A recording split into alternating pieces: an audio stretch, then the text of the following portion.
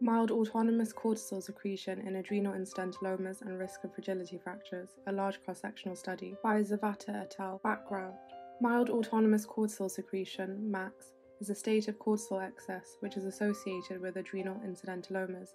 MAX is diagnosed when serum cortisol after a 1 mg dexamethasone test is above a predefined cutoff value. Studies have shown increased prevalence of osteoporosis, vertebral fractures, and frailty in those with MAX.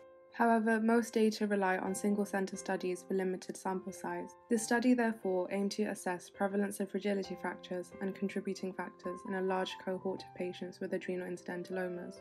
Methods. This was a large cross-sectional study looking at patients with adrenal incidentalomas between January 1990 to December 2019. 735 patients were included.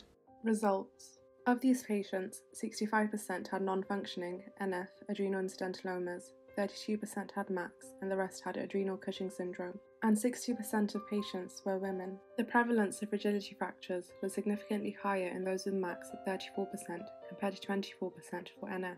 When analysed separately by sex and menopausal status, the difference in prevalence of fragility fractures remained significant in postmenopausal women. Again, the prevalence was highest in those with MAX at 34%. In postmenopausal women, fractures were associated with age, smoking, or 1 mg DST cortisol. In men, the fracture prevalence was similar between groups. Conclusion and importance.